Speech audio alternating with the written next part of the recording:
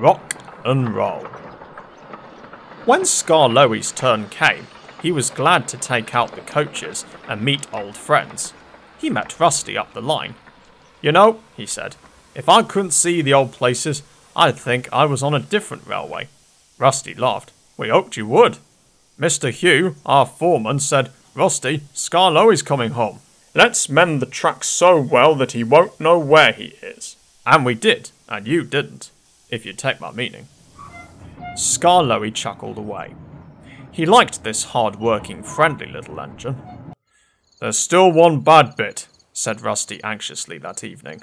"It's just before the first station. We hadn't time." "Never mind," said Skarloey. "It's much better now than it was." "Maybe better, but it's not good," replied Rusty. "An engine might come off there. Peter Sam and Sir Handel take care, and so do you. But I'm worried about Duncan. He will do rock and roll. I shouldn't like his passengers hurt." "Oh, what's that about me? I'm a plain engine and believe in plain speaking. Speak up and stop whispering in corners." Rusty told Duncan about the bad bit of line and warned him to be careful.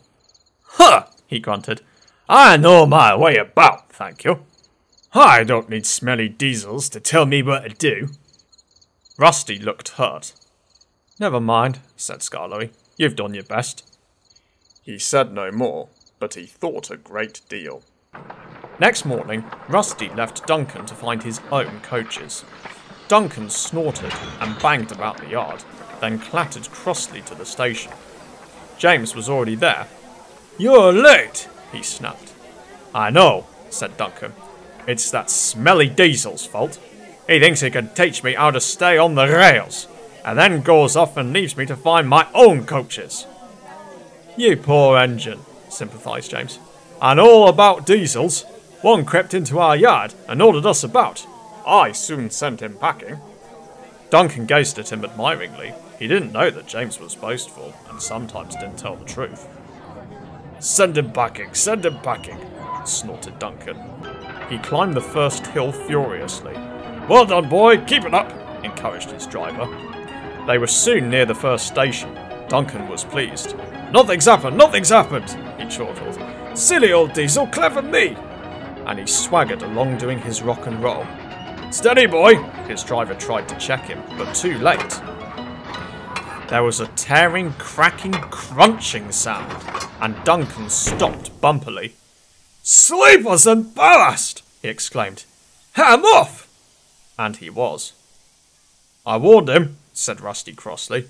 "Duncan, I said, you be careful on that bit of line." But all he did was to call me names. Mr. Hugh kept turning Rusty's handle. "Come on," he urged. "Start up." "No, Mr. Hugh, sir. I'm sorry to disoblige, but I won't help that Duncan." "I'm ashamed of you, Rusty," said Skarloey severely. "Think of the passengers. What are they going to do?" "Oh," said Rusty. "I've forgotten them. I'm sorry, Mr. Hugh. We must help the passengers." And his engine roared into life. "Oh dear," thought Duncan. "Now everyone will know how silly I am." Presently, Mr. Hugh and Rusty brought sleepers and old rails. Mr. Hugh showed the passengers how to use them, and they soon levered Duncan back to the line. Duncan was extra careful all day. "Rusty," he whispered that night, "thank you for helping. I'm sorry I was rude." "That's all right.